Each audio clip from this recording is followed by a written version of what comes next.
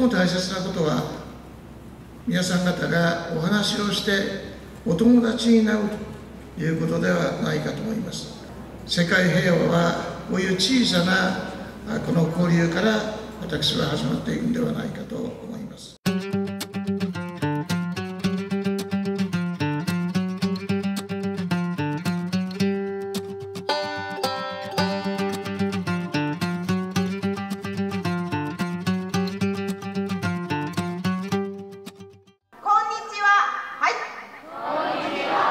こんにちは。こんにちは。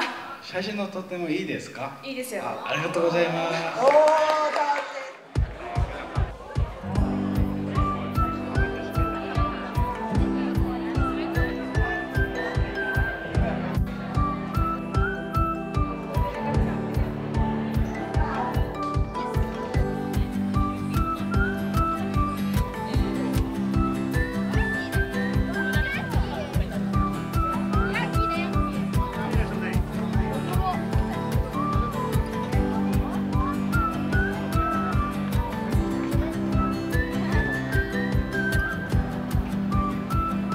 And it's been really wonderful to see the students mixing with the locals here in Higashikawa. Very, very friendly people. Everybody's happy to have their picture taken.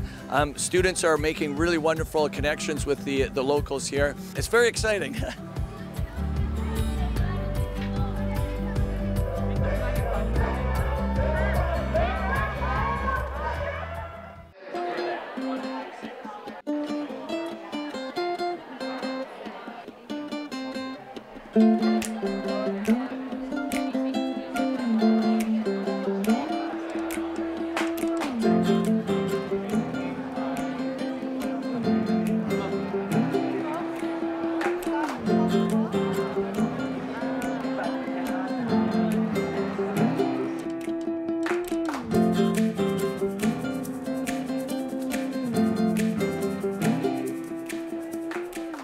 My expectations for the trip were to see how everybody shoots the same thing differently.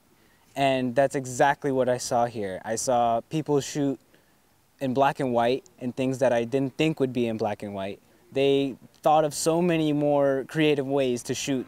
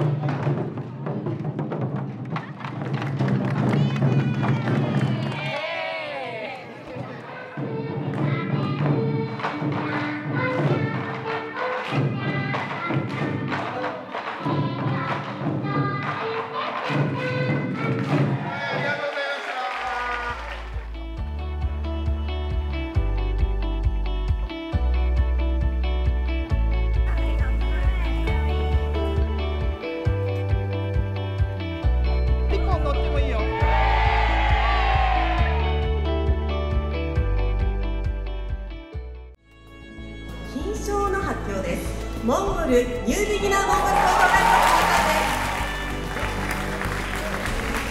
おめでとうございま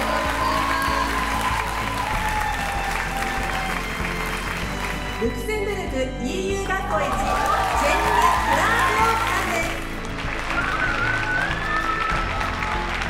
東川観光協会賞団体の部に選ばれたのは北海道東川高校の皆さんです。おめでとうございます。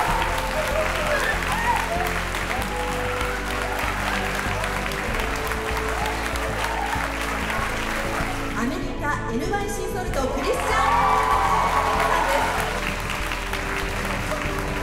おめでとうございます。北光学園賞団体のたのはルクセンブルク EU 学校1の皆さんです。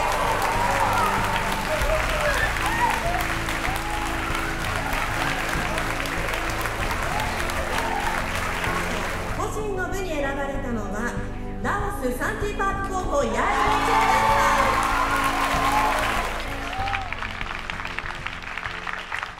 And during this day, we had a great opportunity to make a friendship and exchange experiences with other countries. So, last thing to say, thank you, Higashikawa.